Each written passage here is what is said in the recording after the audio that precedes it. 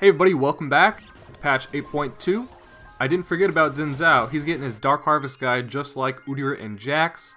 So if you've seen the other guides, you know that this keystone rewards an early lead with extremely hard snowballing potential.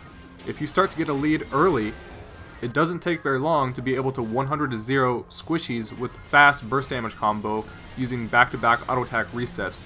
We'll have one auto attack reset from our Q and one from our Titanic Hydra.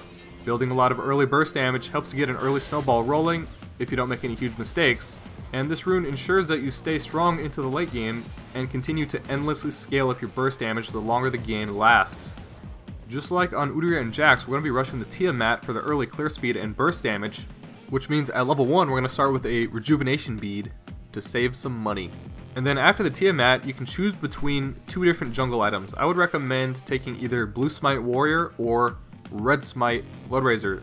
I would go for Warrior if you're against a very squishy enemy team, and if you do choose Warrior, I think Blue Smite is better because the idea is if you're against a bunch of squishies, you're going to be able to maybe 3-shot them, and you just need to be able to catch them once and they'll be dead. So the Chilling Smite helps you with that, but if you're against a more tanky enemy team that you can't really burst down in one combo, you're not going to be able to really kill the tanks after you use your initial Dark Harvest proc, so you need the Bloodrazor just for the tanks if the enemy team is tanky. If you built Warrior, you always want to get your Trinity Force second item, because you need some attack speed in this build to make it work, which we don't have from the runes with this build because Dark Harvest is in the Domination tree. But if you are going for Bloodrazor, you probably don't want to get Trinity Force at all because that would be too much attack speed and not enough AD. You wouldn't have any burst damage. If you got Bloodrazor, you would probably want to get a Death's Dance instead of Trinity Force for that 80 attack damage. And then the Titanic Hydra, that gives you an auto attack reset, which you could actually use in your burst damage combo to make your knockup come faster. After activating your Q, as you probably know, you have to attack 3 times to get your knockup. So in that time period, if you use your Titanic Hydra as an auto attack reset, you can reduce the duration of time and get your knockup faster before your slow even wears off. And as you probably saw in the beginning of the video, that's pretty much all it takes to kill a squishy champion. But let's say for you that's not enough. If you want some more damage, you want to be able to one-shot even more tanky people, well, in that case, you have a few different options. So the Sterix Gauge is sort of a well-rounded option here. If you have a Trinity Force, the Sterix Gauge is going to increase your Trinity Force procs, and it also makes you a little bit more tanky with the health. But it's kind of expensive, and if you're not extremely fed at this point in the game, you're not going to have a lot of armor or magic resist, so it could end up being too squishy of a build if you're not very fed. And then for the other options, if you are kind of fed and you notice the enemy team is like 4 magic champions or 4 physical damage champions, you can counter build against that by building either a Guardian Angel for the armor or Maw Malmortius for the magic resist. If you don't want any more extra damage in the late game, just choose some health and magic resist or armor like Randuin's, Deadman's, or Spirit Visage. By the way, Spirit Visage also increases your healing, which is really good on Xin Zhao, especially with Death's Dance.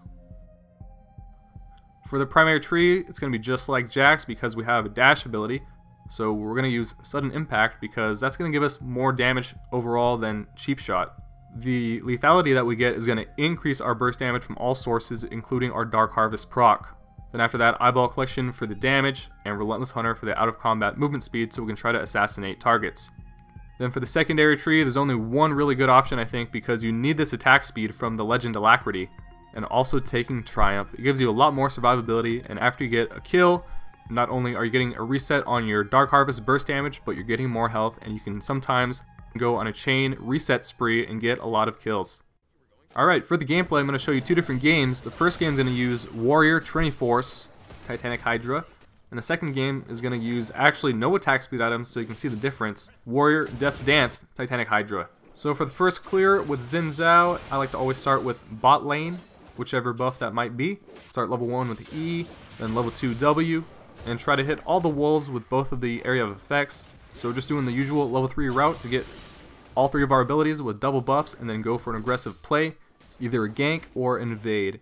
So ganks are top priority, but if the enemies are not very pushed, or if I don't think I'm going to be able to get that champion, if they have a dash ability, then I just invade the jungle. So here we found the Nilly very low health, could not finish off that blue buff, but we got the soul. She gets away. I thought I was going to be able to finish her off right there. And then the mid lane comes over to try to fight me. And I know these guys are squishy. Here comes the squishy top lane Lucian. So I decided to focus him down first because I can get that Dark Harvest reset. He had less health than Akali. Here comes Nidalee, so I'll just step out of her burst damage and then jump back in when my Eve comes back off cooldown. And that's a lot of Dark Harvest resets, and that's exactly what I'm talking about when I'm talking about the runes with all the resets and going on killing sprees. People just completely underestimate all of that. People never see this stuff in ranked. They don't understand how it works, and they don't expect it. So then I just do a little bit of farming, kill the last things over here, the Raptors and Krugs. Then I try to gank top, but he's not pushed enough, so then it's time to try mid lane, because that's our last option. So there's no way I was going to get this Akali, but it looked like she was kind of scared after that incident a minute ago. So she wasted flash right there to get away. And then I just walk right back in, jump on her with E, Q, and I like to start with Q before W because I max W. And I don't want to risk missing the W. So I start with a knock up, and then only right after I knock up the person, then I hit him with the W so I can never miss. So we got the enemy cannon soul. Now let's push our cannon minion into tower so it dies. And by the way, towers focus cannon minions first. And then we can get another 4 stacks from our cannon minion. And then finally go back to base. I would not recommend staying away from base with this much money, but I just had a double buff reset and I figured I could get away with doing it, and it paid off for me, but usually it doesn't pay off if you do that. Then my blue's about to spawn, so let's start with raptors and move to wolves, and by this time blue's going to be up. We can just use all our mana while farming because it's going to regenerate now. And then let's go for a kill in bot lane because their ADC is out of mana and low health, and that bard's pretty squishy also. So I see the bard pushed way up, so I see the opportunity to run in here and ult him back into the wall. And then we burst him down, get a +6 stacks, and then we take the cannon minion too before leaving. So you can always try to time your ganks when the cannon minions are there. If you really want to put in the effort to be very efficient with Dark Harvest, you can practice ganking every single time the cannon minion is in the lane and farming when they're not. Because then if you get a kill, you can kill the enemy cannon, get that soul, and then push your wave into the tower. And that puts us over 100 stacks. So let's leave one more ward over here to make sure none of the enemies are going to show up while I steal this red buff. Grab a wave of minions as we're passing through. Another cannon. And Nidalee knows I'm here, but I'm just going to steal these wolves from right in front of her. From right under her nose. And here she comes. She's going to chase me away. So this fight, I just started with a W because I had a feeling she wasn't going to dodge it. I had a feeling she was going to engage on me. So I just hit her with a slow to start that and hit her with another slow from my E. And start Q at the same time. And she's just dead right there. And I guess sometimes the ability order just doesn't really matter if you're fed enough. So we see each other ward, and then I see her run downwards, so I run over here thinking she's going to walk around this corner, and she did, but I missed my ult a little bit too far. It's not going to be a problem though. I just used my flash to finish that knock up on her, get that Dark Harvest reset, and burst down the Lucian. That's 2 kills on top. Let's run to mid lane now. There's 2 enemies there. Me and Pantheon are going to try to flank these guys. Bard flashes away, Akali comes back in, and we burst her down. 1 more cannon soul right there. So let's go back to base, finish our Trinity Force and Joram's Fist. So our clear speed just got a lot better now because we were lacking in attack speed before. So as we're leaving base, just take a few camps. Raptors, Red, and Krugs. Then take Scuttle. And then move into the enemy jungle. Saber's trying to get this wolf, and then Nidalee gets that last hit.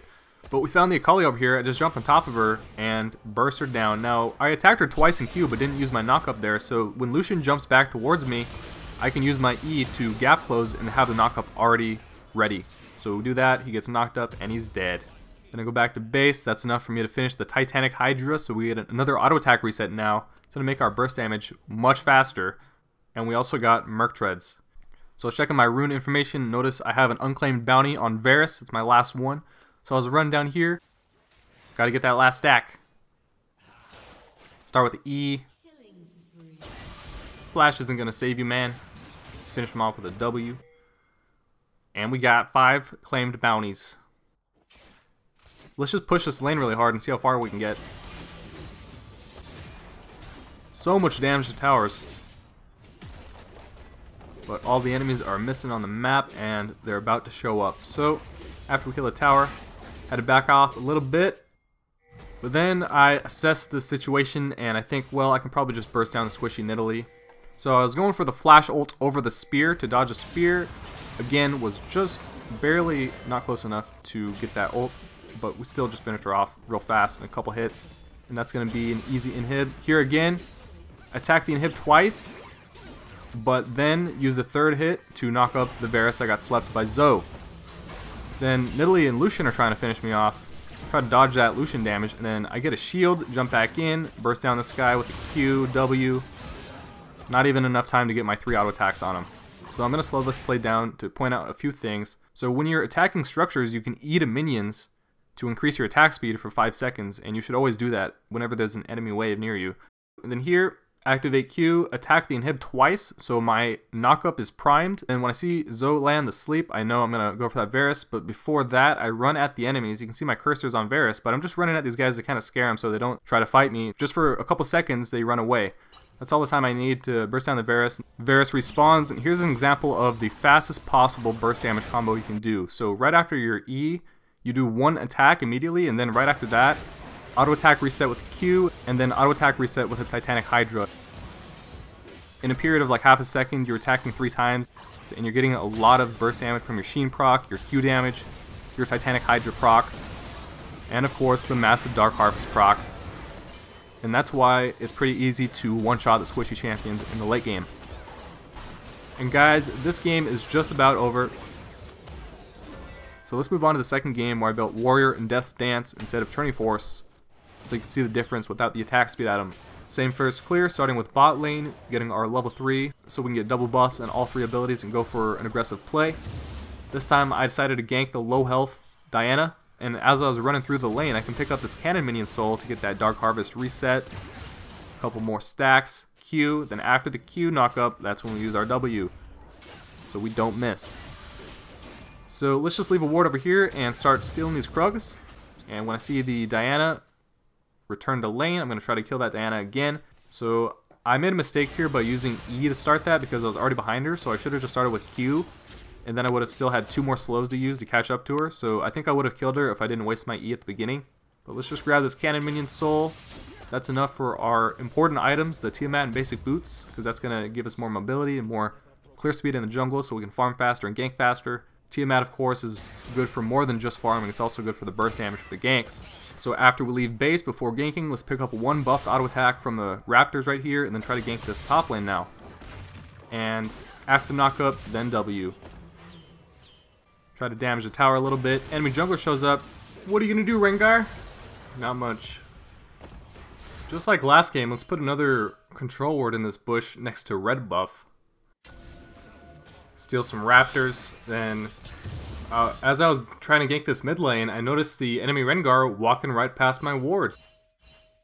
And since he was low health, I just decided to flash E, and since I didn't have enough time to attack him 3 times to get the knockup, I just went for the early W, and it worked out. Then I killed my Raptors and Krugs and then red buff, and look what I found in the enemy jungle again, the blue buff. So we leave a ward over this wall so we can see if anybody's about to show up, and steal the wolves also.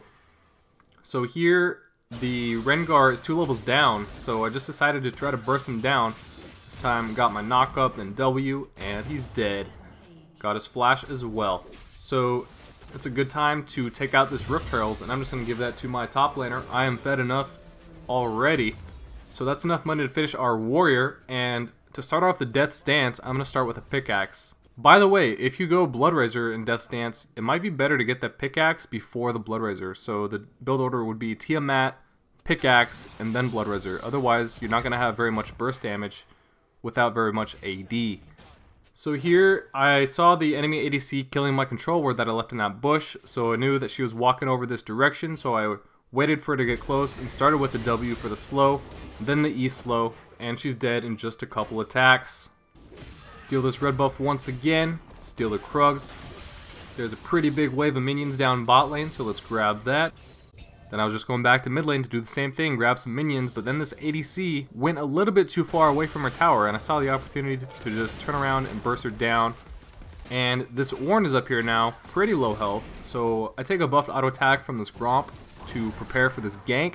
I'm going to engage with an ult to stun him against the wall, and then we can just burst him down, and we're already close to the outer edge of the turret, so we can easily walk out of tower range to drop the aggro.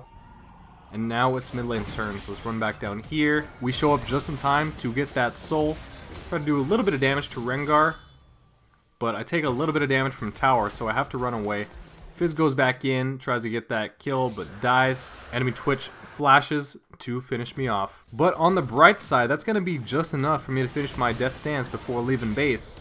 So we're going to have a lot of attack damage, not very much attack speed, but that's what auto attack resets are for.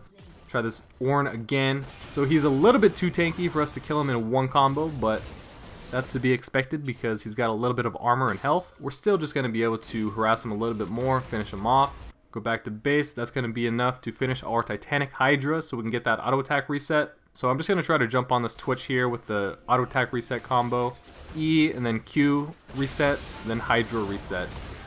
Use ult to knock back the Rengar and block the damage from Misfortune ults. Let's pick up all these souls, all 3 of these champion souls right here. A bunch of stacks. So here, because I'm pretty fed, I just wanted to go for an aggressive play to see my limits. So I had a feeling I was probably going to die, but I just wanted to see how far I can get. So we got the Misfortune bursted down, and then before I died, I tried to burst down the Rengar. We got that kill also. Got 2 of them down before they got me. And then I was just building Merc Treads and Frozen Heart. But then, guys, that's just about the end of this game. I hope you guys enjoyed the video. I hope you learned something. Please leave a like if you enjoyed the video or if you want to see more videos like this one. Thank you guys for watching, and I will see you guys again next time.